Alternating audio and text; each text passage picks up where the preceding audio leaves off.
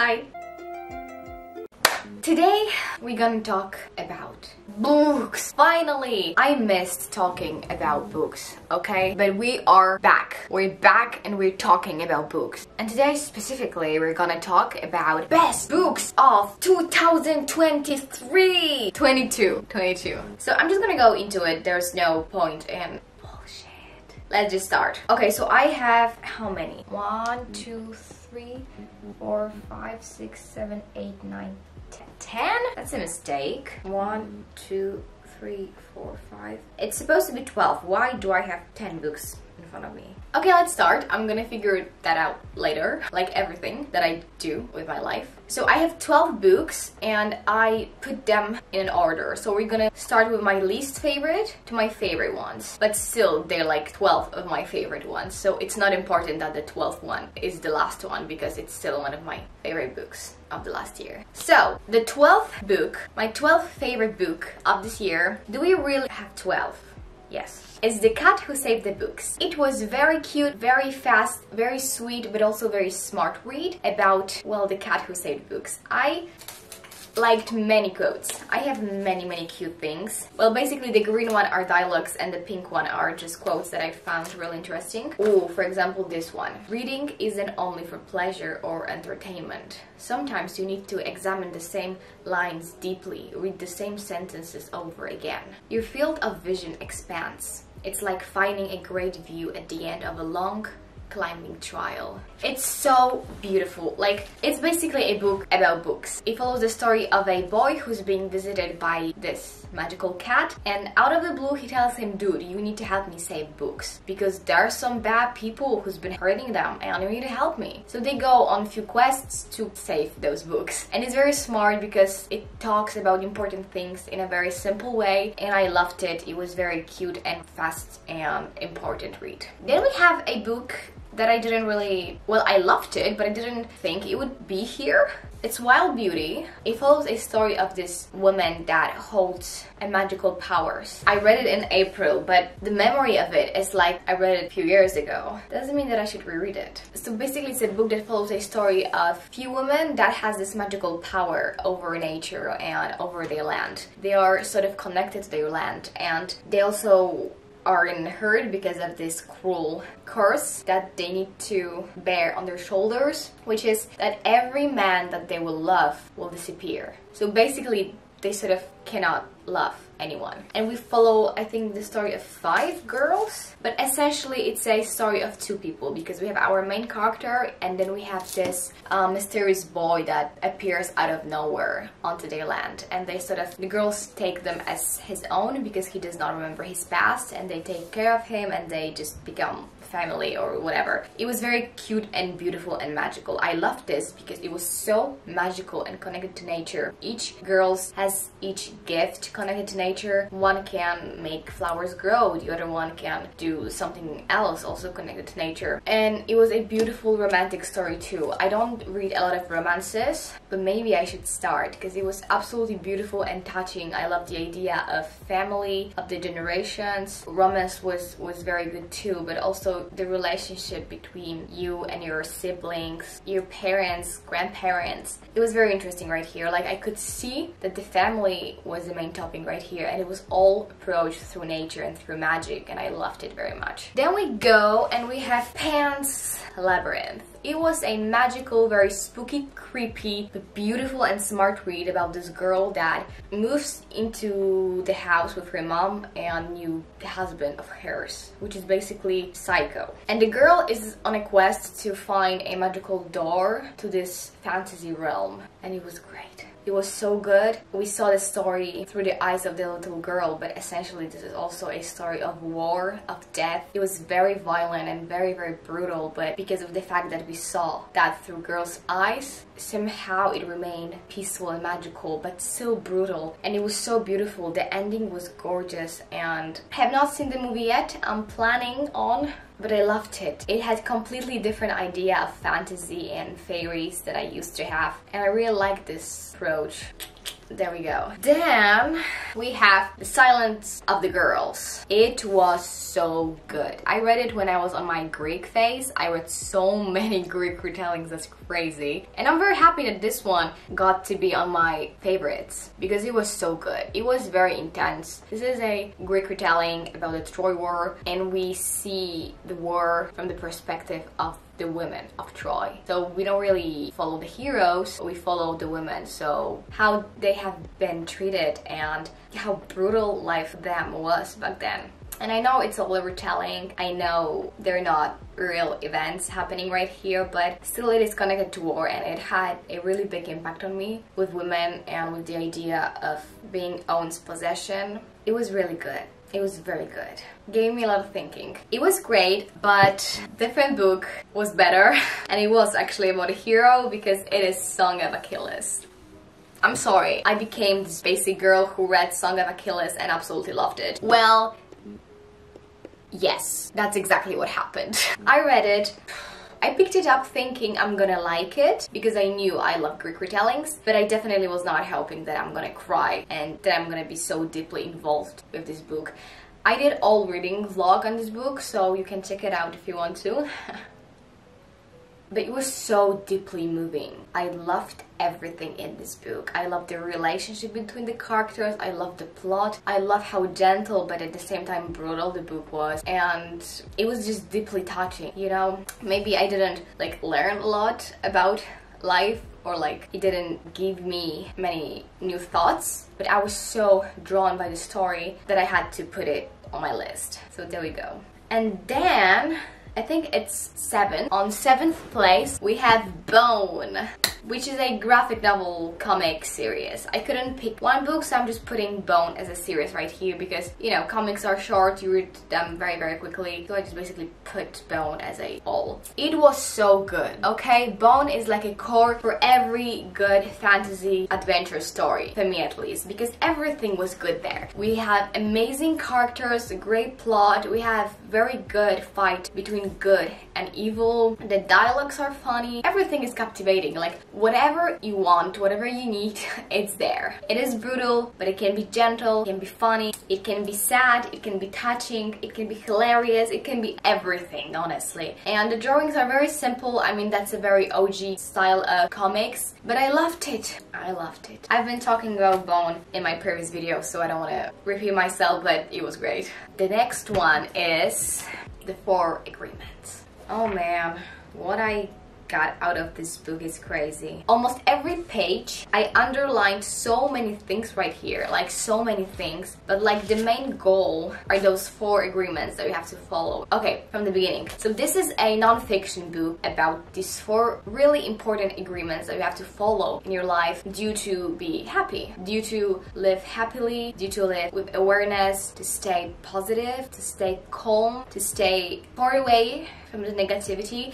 I should reread that though, because I've been feeling a lot of negative energy because of other people lately. Not many, only few. So we have 4 agreements. We have be impeccable with your word, say only what you mean. Yeah, so we have the first one, say only what you mean. Avoid using the word to speak against yourself or to gossip about others. Yeah, why would you do that? Why would you do that? Don't do that. We have second one, don't take anything personally. Nothing others do is because of you. What others say and do is a projection of their own reality, their own dream. Dude, I have to reread that. We have 3. Don't make assumptions. Find the courage to ask questions and to express what you really want. Communicate with others as clearly as you can to avoid misunderstandings, sadness and drama. Amen. And we have 4. Always do your best. Your best is going to change from the moment to moment. It will be different when you are healthy as opposed to sick. Under any circumstance, simply do your best. It's so good, it's so smart, it's so simple, but it's actually so smart. It's like your best, it's gonna be different when you're sick and when you're healthy. Your best, it's gonna be different when you're gonna be with your family or when you're gonna be alone at home. You know, it's just so good. I'm literally going to read this soon because this is a very good book if you are too sensitive and you being kind of surrounded by negativity and people who can imply something on you. And I've been having that lately with those few people who don't really accept me as me. And it's been hard for me because it's like someone has the idea about you and then they treat you not kind. You know you didn't do anything and you want to stay yourself, but it's hard not to care, you know? Why am I getting sad? I should not care about this. I think I'm gonna read this. It was such a good book. I think it's gonna help me with like dealing with people who don't accept me and who treat me bad. Then we have The Prophet. So it was a book about a prophet who is leaving his country, and this book is a compound of like short thoughts of his about life. In this book he speaks about love, he speaks about religion, he speaks about money, he speaks about poverty. He basically covers every topic in human's life, and he says what's right, what's wrong. You read it as a non-fiction, but I think it is a fiction because we actually follow a story of the prophet, but it's written like you've been reading a non-fiction. So it was extremely smart and mind-opening. This one I feel like also rereading soon because it was also very helpful to me in the last year. Then we have the book that I finished in December, and we have The Alchemist. My sister gave it to me. Yo, girl, thank you so much because it was so freaking good. So essentially it's a story of a man who leaves his home and goes on a journey to find his personal legend. And personal legend, after reading this book, I became so obsessed with the idea of personal legend. Personal legend is basically, well, essentially it is the goal of your life. It's the sound in your heart that tells you what it needs to be done. It's like following your purpose. Your personal legend basically is your purpose. It's like I could write all speech about personal legend because after this book I became so interested in that idea. But we followed this and him dealing with that. And it was beautiful because it also opened my mind at what is that I really want and how should I follow my heart. And it was absolutely beautiful. It was so smart. Please read it if you're dealing with personal issues. If you're dealing with personal issues, literally read those 3 books because they're gonna heal you, okay? They're gonna give you another universe. Next one. Oh my god, we have the last 3. We have the last 3, that's crazy. Okay, on the 3rd place I put The Pearl by John Steinbeck. It was amazing.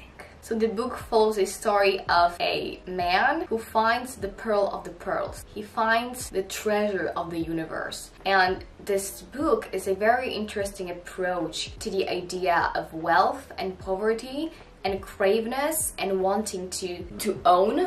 And it was very brutal, but it was so beautiful. It also talked about fear and grief and violence and about what you can do if you crave wealth. It was so smart and I loved it. And it also made me think a lot. That's number 2. And on a 2nd place we have Mermaid Moon. It's a thick book. It was a very thick book, but it was so good. It was a story about a woman, a mermaid, who leaves her home under the water and goes above it to this village in search of her mother, whom been a human. It sounds like a very simple plot of a fantasy book, but I'm telling you, it's something else. It's something else, and I'm angry that book is not being recognized because it was amazing. Not only we follow interesting story and fantasy story, but we also see difference between the lives above the water and under the water, and we see how, and it was interesting to see through the eyes of not human, to see things that humans do. The difference of politics, the difference of speaking, the idea of the religion was so amazing and abstract right here because those people in this village, they would do anything for the god, and our heroine simply cannot understand what the god is. It was so interesting to see the idea of love and religion and the difference between mindsets in this book. And apart from that, we follow a very interesting story. We have the romance here here there is some sort of a romance here, but it's not very important. I think this idea of femininity and the search of motherhood and in general women is so important here, and I loved it, and I really want people to read this. I want more people to read this because it was very good. That's why it's my second favorite read. My first favorite book of 2022 is Wild Dancing. I don't know. It was such a beautiful and magical fairy tale. It is a retelling of 12 dancing princesses, and I've never read anything like this before. I've read fantasy books, I've read classics, I've read myths, but this was so magical. I was captured by the beauty of it, by the mystery of it, by the fairy folk. I really liked everything right here. I loved the plot, I loved how the characters were perceived, I loved that our main heroine was interesting to follow, because sometimes it can be an issue to follow interesting heroine. And here we follow 5 sisters and their journeys into the fairy world.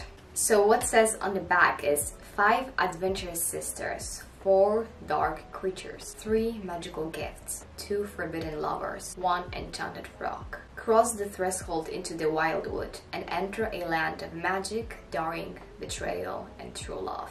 And honestly, it might sound like a simple fantasy book, but for me it was so magical, and I could see so many connections to myth, legends, folklore, fairy tales that I was bewitched. I am a sucker for fairy tales. I wrote my BA thesis about folklore and fairy tales and myths and legends, so I was stunned by this book. I was amazed by it. Right after finishing this one, I bought the second one, which is, okay, so it's not a series. The book that I bought is basically a story of one of her other sisters. So it's like a few years later, so they're not connected. And also I haven't read it yet. But immediately when I finished it, I remember it was in the middle of the night. I finished it, I cried because it was so good, and immediately I bought the book. It was really beautiful. The love right here, the idea of love and friendship right here.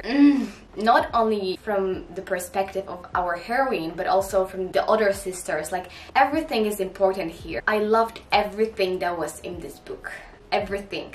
Oh my goodness, I've been recording for 30 minutes. I hope I'm gonna be able to edit that, so it's gonna be 15-minute max. Hi, so basically my camera died. I'm just here to tell you goodbye. Thank you for watching. I don't know what was the last thing that I've said, but I think I've said anything that I wanted to say. So thank you. I just wanted to properly say goodbye to you. So thank you. Thank you. And you can tell me what was your favorite book of 2023, because I would love to know. Okay, ciao. Bye!